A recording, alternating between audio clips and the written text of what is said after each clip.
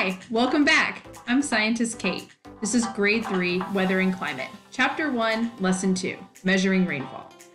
This lesson includes an investigation. And if you want to do the investigation along with me, you're going to need some materials. Here's what you'll need. 2 identical cups, 1 container with holes punched in the bottom, a place that's allowed to get wet, like I'm going to use this bucket, but you can use your kitchen sink or your bathtub or even the sidewalk. And you're also going to need some water. If you're watching this online, you can pause it and get those materials now. But if you're watching this on TV and you can't pause, that's okay. You can just do this along with me when we get to it. Are you ready? Let's go. Okay. So in the last lesson, we talked about how we're working with the Wildlife Protection Organization, acting as meteorologists. And meteorologists are scientists who study the weather. And we're going to be studying the weather of 3 islands to determine the best place to put a wildlife reserve for orangutans. Remember that a reserve is a protected area of land for animals to live. Now, here are the 3 islands we looked at last time: Ark Island, Blue Island, and Creek Island. We're looking for a place for the reserve that has a specific type of weather. Do you remember the 2 weather conditions from the last lesson that we're looking for? If so, say them now. Did you guess hot weather and rainy weather? If so, awesome job remembering. Okay, so I got this email from the Wildlife Protection Organization. It's 2 meteorologists, that's us, and it's from the Wildlife Protection Organization. The subject is island weather data. Here's what it says. Welcome to the Wildlife Protection Organization team. We're collecting weather data from Ark, Blue, and Creek Islands. A weather report from each island is attached. Ooh, let's check it out. Okay, so here's the island weather report for one single day. You can see it's set up like a table. Here's the information for Ark Island. Here's the information for Blue Island, and here's the information for Creek Island. You can see they've given us 2 pieces of information about each island. One is the temperature, and the other is precipitation. Precipitation was one of our words that we studied in the last lesson. Do you remember the 4 types of precipitation we observed in the video in the last lesson? Say them out loud now if you remember them.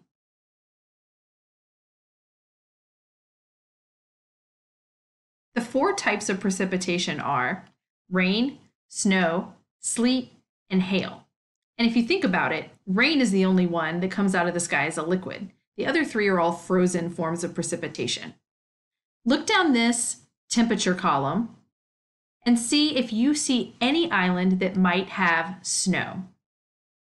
Ark Island says an ice cube melted when it was left outside. Blue Island's temperature says 95 degrees Fahrenheit, and Creek Island's temperature says it is hot. Do any of those sound like places where there might be snow? I don't think so. All of those places sound pretty warm. Now, I want you to ask yourself this question. Which island is hottest? Look over that temperature information and think about which of those islands sounds like it's probably the hottest. I'm going to do the same thing. Go ahead.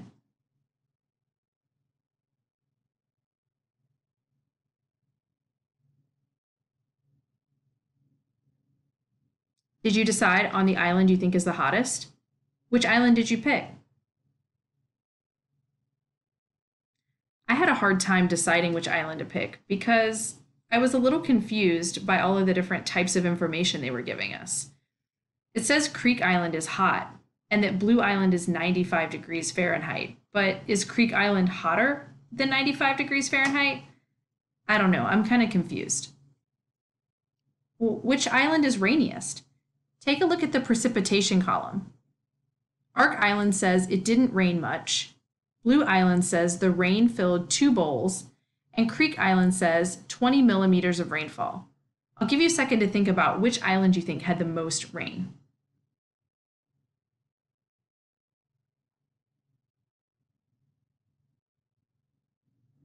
Which island did you pick? I had a hard time picking on the most precipitation as well. I mean, how big are the bowls that they used to measure on Blue Island? And when they said that it didn't rain much on Ark Island, how much is not much? I'm kind of confused, and I think I need some more information. Today, we're going to investigate this question. How can meteorologists describe weather in a way that helps them make comparisons? Do you remember what a comparison is? When we think about how things are alike or different, we are comparing them. When we think about which island is hottest or rainiest, we are comparing the islands. When we compare the places orangutans live to these islands, we are comparing so we can find the best island for the reserve.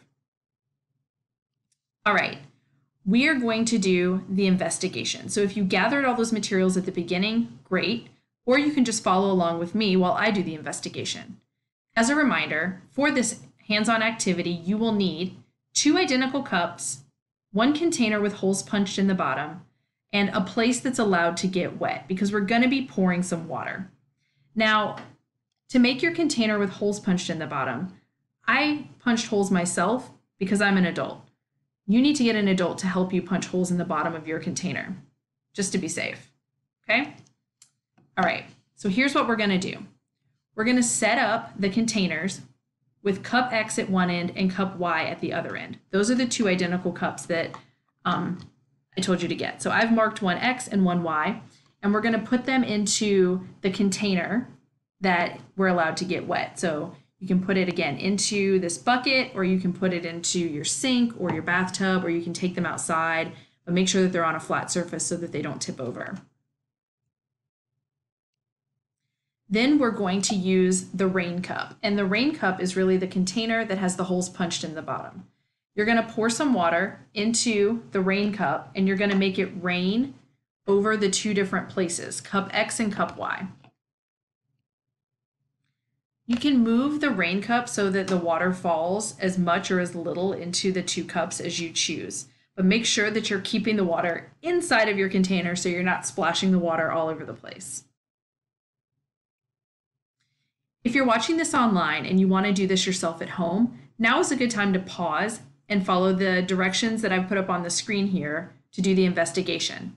Once you've gotten some water into your cup X and Y from making it rain, you can unpause and come back, and we'll analyze what our observations and our measurements are. So go ahead and pause if you're going to do this at home. If you're going to follow along with me on the video, here we go. All right, I'm going to make my screen a little bigger so that you can see what I'm doing. I've got my bucket here, and I've got my 2 identical cups labeled X and Y. And the reason I've labeled them is to show how they're different. And these are going to act as 2 different locations that are receiving rainfall. I'm going to put them down into my bucket. Let me tilt my camera down so you can see what I'm doing.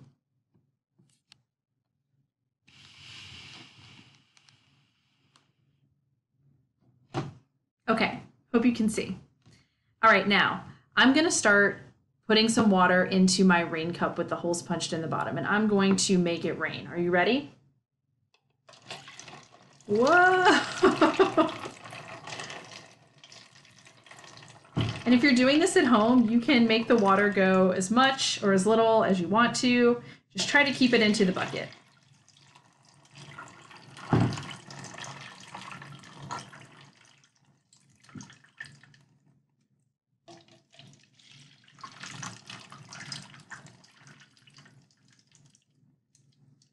Okay, that seems like enough. So I'm just going to set my rain cup over here. And I'm going to take my 2 rain cups out of the bucket. They're a little wet on the bottom. I probably should have had a towel. That's okay. Now I need to think of a way to measure how much water is in each of my cups. I need a tool. And the way that I was thinking is to use popsicle sticks. So I have a popsicle stick labeled Y. I don't know if you can see that. And I have a popsicle stick labeled X. So I'm going to put the popsicle stick labeled Y into the Y cup, and then I'm just going to mark where the water line is.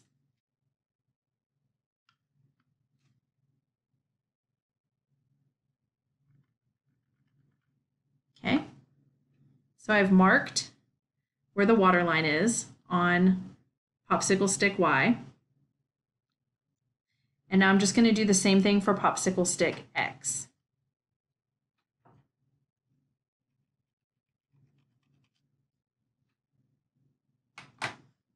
Okay. Now, I make this a little darker so that you at home can see.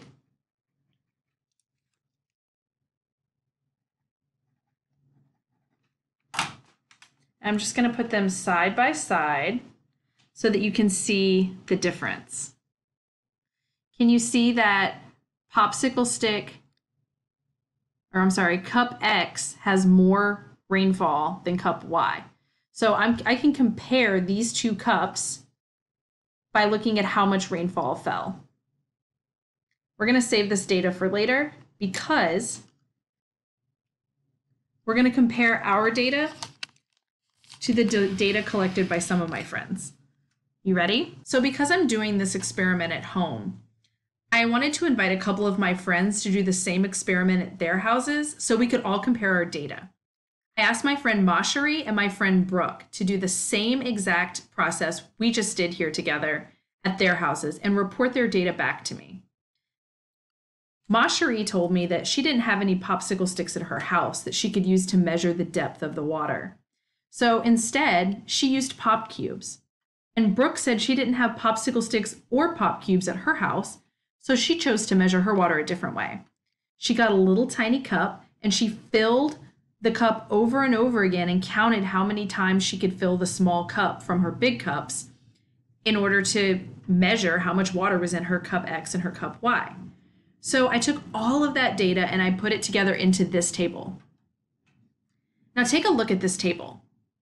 This table shows how we measured, the data we gathered for cup X, how much rain was in cup X, and then the data we gathered for how much rain was in cup Y.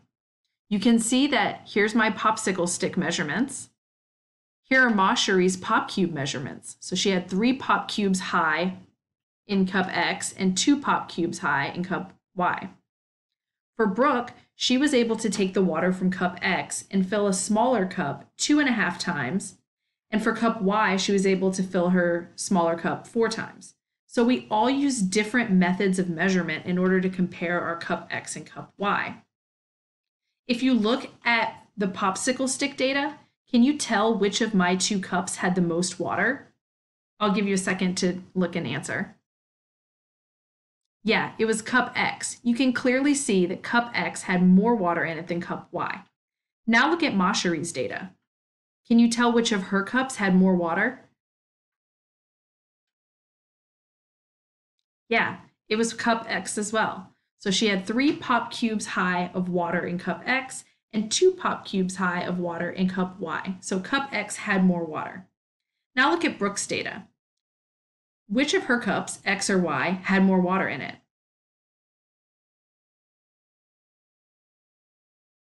Yeah, cup Y.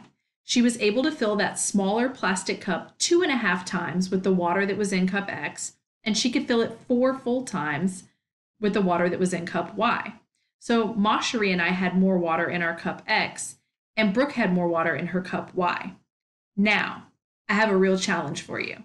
I want you to look down cup X's data and decide who, me, Mashari, or Brooke, had the most water in their cup X. I'll give you a minute to think about it.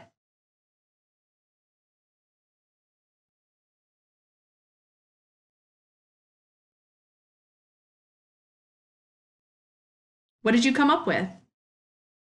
Did you have trouble deciding? Yeah, it's pretty hard to compare a popsicle stick to pop cubes to the number of fills. It's really kind of confusing. Now look at cup Y. Can you decide which of us had the most water in our cup Y?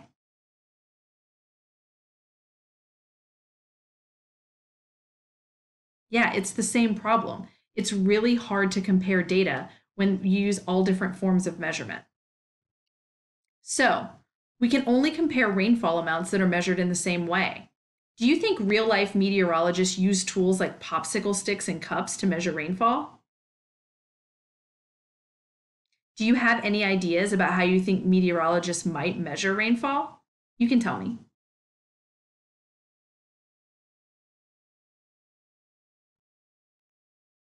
Those are great ideas. Thanks for sharing. Meteorologists live and work all over the world. And so, to be able to communicate with each other about how much rain has fallen in an area, they have to use the same type of measurement. But they don't use popsicle sticks and they don't use pop cubes. They actually use a standard unit called a millimeter. And a millimeter is a really tiny amount. So, I found this tape measure just in a toolbox out in my shed. And on it, there are some standards of measurement. And I want to show you a millimeter. So I'm going to get this kind of close to the camera. As a matter of fact, I'm going to expand the camera so that you can see. And these big 1, 2, 3, those are inches, which you may be familiar with measuring in inches. But the millimeters are actually these tiny little guys right here, down the edge. So millimeters are really small. And so in order to measure how much rain has fallen, meteorologists measure using millimeters this way. So I'm going to measure my cup in millimeters right now, and I'll get back to you with the data that I find. Okay, so I asked Mashari and Brooke to go back and measure their rainfall in cup X and cup Y using millimeters so that we would have one standard unit of measurement so that we could compare our data. And I added my data in too. So if you look up here in the data chart, you can see that my popsicle data, I have 15 millimeters for cup X and 11 millimeters for cup Y. Mashari converted her pop cube measurements into 18 millimeters for cup X and 12 millimeters for cup Y. And Brooke converted hers from her tiny plastic cup measurements into 10 millimeters for cup X and 16 millimeters for cup Y. So now I'm going to ask you, looking down cup X data, who among me, Mashari, and Brooke had the most water in their cup X? I'll give you a minute to give me your answer. Did you guess Mashari right off the bat? Yeah, it was so easy to see, to be able to compare 15, 18, and 10. Knowing that they're all in the same standard measurement, we know for sure that Mashari's cup X had the most.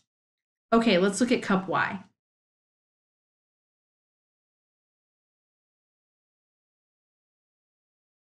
Did you guess who had the most in their cup? Yeah, you didn't even have to guess, did you? You just knew. It was Brooke. She had 16 millimeters, where Mashari only had 12 and I only had 11. See how much easier it is to compare when we measure everything in a standard measurement? So thinking back to those 3 island data that we got from the email earlier, do you have any new ideas about how to compare the island's weather? I want you to think about it and tell me.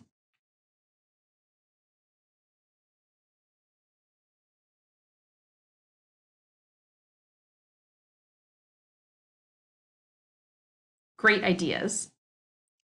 Remember that we're investigating this question. How can meteorologists describe weather in a way that helps them make comparisons? I have some new ideas from our lesson today, and I also have some questions that have popped up. Usually when a scientist is doing science, they get all kinds of new ideas that they want to write down, but also some new questions arise. So here are my new ideas for today. Scientists use millimeters to measure rainfall so everyone around the world can understand and compare rainfall measurements.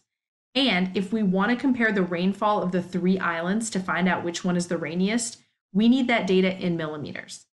Now, my questions moving forward for our next lesson, maybe you have the same question as me. Is there a common measurement for temperature? Definitely something to chew on for next time. All right, this is Scientist Kate, Grade 3 Weather and Climate, Chapter 1, Lesson 2, signing off. We'll see you next time. Bye.